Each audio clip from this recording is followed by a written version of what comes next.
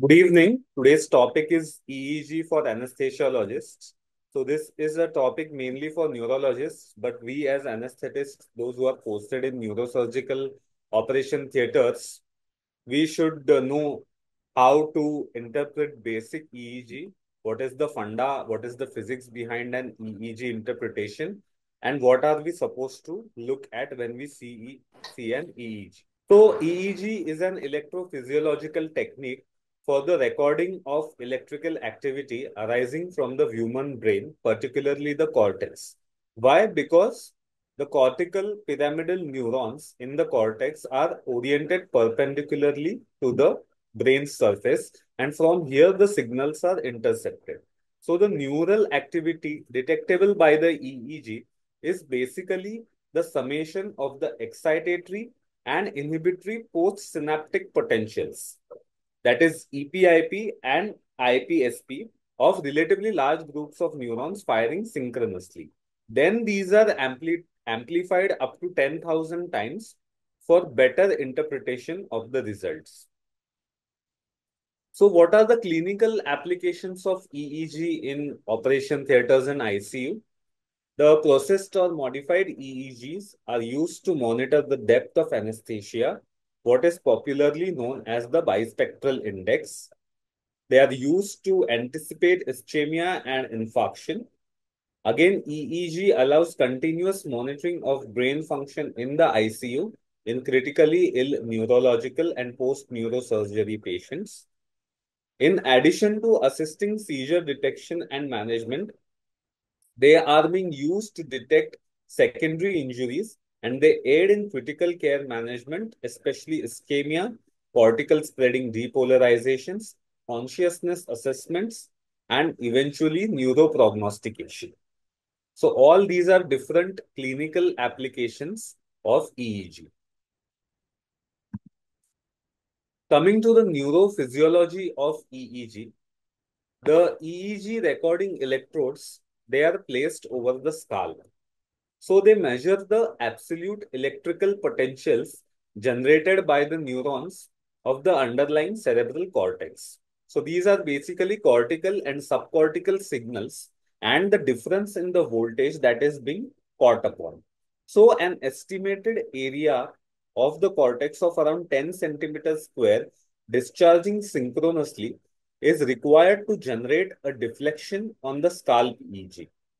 The pyramidal cell bodies are mostly present in layer 3 and layer 5 of the cerebral cortex. Following the release of neurotransmitters at the end plate, excitatory or inhibitory postsynaptic potentials are generated secondary to neuronal depolarization. In case of excitatory postsynaptic potentials with intracellular sodium influx, this results in extracellular negativity, or if there is hyperpolarization, that happens in case of IPSP, there is intracellular negativity. So basically, the summation of the excitatory and the inhibitory postsynaptic potentials over the selected cortical regions above which the specific electrodes are placed with synchronous discharge creates an electric field with positive and negative ends, which is known as a dipole. So this dipole is parallel to pyramidal cell orientation of the cortex, and EEG in turn measures this summation. So this is the neurophysiology, as in how the EEG signal is being generated. So as we know, these EEG electrodes are placed on the skull, and the distance from the skull to the cortical neurons, there are some interferences which have to be passed. So cerebrally generated EEG voltages must first pass through multiple biological filters that both reduce signal amplitude and spread the EEG activity out more widely than its original source vector. Thus, these voltages must traverse the brain, CSF, meninges, skull, and ultimately the skin prior to reaching its specific recording site where they can be detected. Additionally, other biologically generated electrical activity, that is by the scalp muscles, the eyes, and the tongue, even the distantly placed heart, all these organs and the minor movements of these muscles, they may create massive voltage potentials that frequently overwhelm and obscure the cerebral activity. In fact, one of the most common artifacts that we encounter while reading the EEG is the movement of the eyes, which obscures the cerebral activity. So temporary detachment of the recording electrodes, suppose the electrodes have gone off, it is called as an electrode pop artifact, which it may further erode the EEG or even imitate brain rhythms and seizures. So an electrode pop out may act as a bias and you may interpret the EEG as having a seizure. So when we are talking about EEG, we must, as a thumb rule, know these four waves or four waveform frequencies, that is alpha, beta, theta, and delta. So alpha lies in 8 to 12 hertz, beta from 13 to 30 hertz, theta from 4 to 7 hertz, and delta less than 4 hertz. So the predominance of waveforms in an EEG varies based on the individual's age and state of wakefulness. The EEG waveforms start with discontinuous backgrounds during the prenatal phase and they mature to be continuous further. So the normal adult, the resting posterior dominant rhythm of 8.5 Hz is in the posterior head region. It is noted at around 8 years. And the slower waveforms are less during the wakeful state and dominate during the later stages of sleep. That is theta and delta. They come up when the patient is drowsy or sleeping. And so these are the slower waveforms which come up during the later stages of sleep. Also, there is an anterior to posterior distribution of waveforms with faster frequencies in the anterior and slower frequencies in the posterior head regions. So there is temporal distribution as well as according to the stages of sleep, there is specific dominance of specific waves.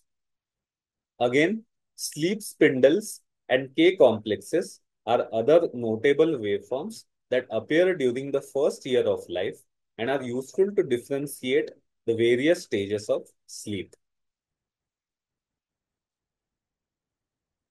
These are the broad classification of the indications of EEG in operation theatre as well as in the ICU. So first and foremost, they are used to classify the type of seizures and locate the onset of seizures and locate the exact anatomical area.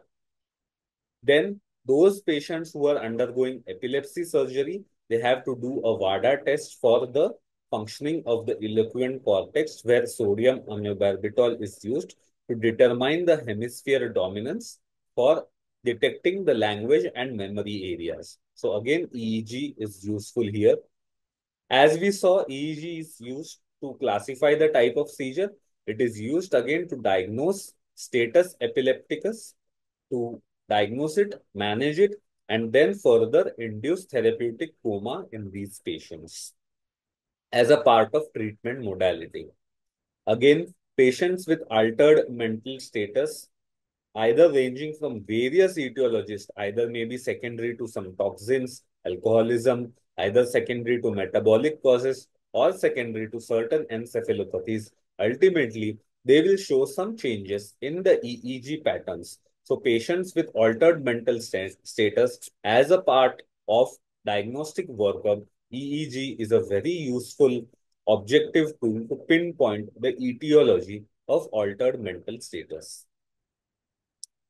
Encephalopathic patients with unexplained etiologies to assess the degree and pinpoint the cause of encephalopathy, EEG is useful. Again, patients who present with syncope or symptoms of loss of consciousness with a negative cardiac workup. You may think the syncope is due to some aortic stenosis. You have done an echo, you have done your cardiac markers, you have done your baseline ECG. You don't find anything with the cardiac workup. You may have to go for an EEG to ascertain the cause of loss of consciousness. Sometimes, many a times, post-trauma patients, you see them in ICU. for over a month or so, they are in a state